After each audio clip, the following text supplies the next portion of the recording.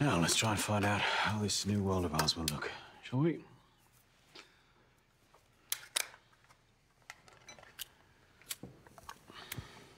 Perhaps, Mr. Mosley, we can turn to what practical things Mr. Nelson can do to further our cause while he is in the country. It's me who has the ear of the President of the United States, which is kind of why I'm here, right? We do indeed have things for you to whisper into the President's ear. Tell him we are England.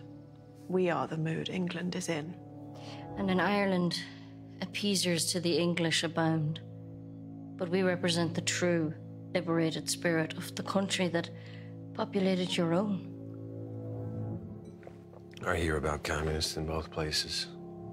We are the bulwark against them. When it comes to the working class, we could move our people from republicanism to fascism with just a nudge. They trust us. You ride with hounds, Mr. Mosley. Will you hunt communists? Oh, my hounds are baying. Shelby, you run as a socialist.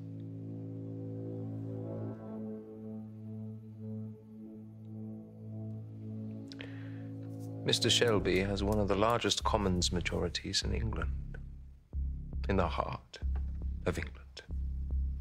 When the time comes, he'll resign his party whip and run as an independent.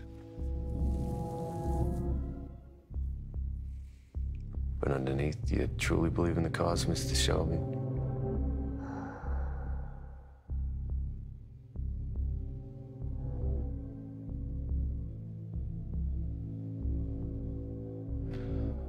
I'm here. Mr. Nelson, I'm here 4 nights.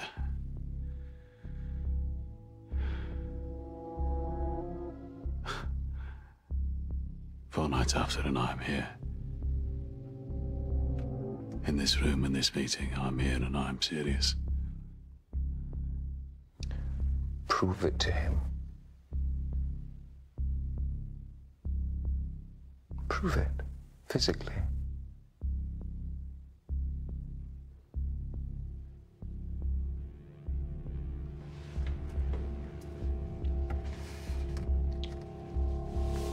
Parish Judah.